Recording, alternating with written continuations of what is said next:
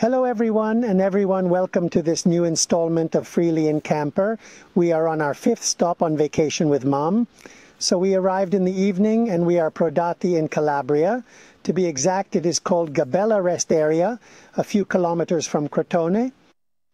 It is a rest stop open all year round. It is located a few kilometers from Crotone and can accept both campers and caravans. There are about 50 pitches. The peculiarity is that it is also within walking distance of the sea. Among the services there is the shuttle to take you to Crotone, but also everything related to the stopover, so the loading, unloading of water and bathrooms with hot water.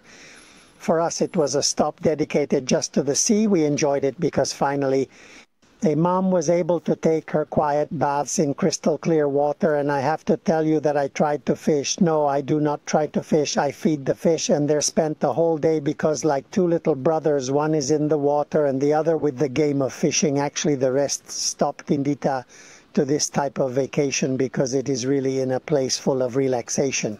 Among other things, there is also the possibility to eat the fruits and vegetables that they produce in the fields of nearby the owners of the stopover.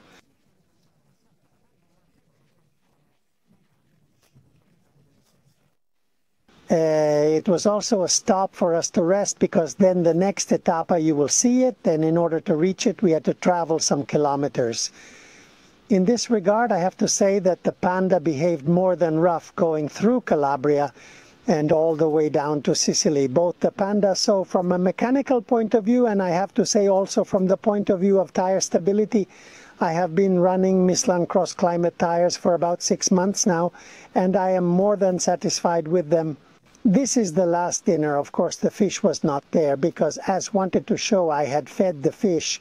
Actually, we had a good dish of pasta with tomato sauce, and then the next day a quick breakfast and ready, set off and off to the next leg. We will see you on the next video. As I always say, be good because I'll be the bad guy. Bye.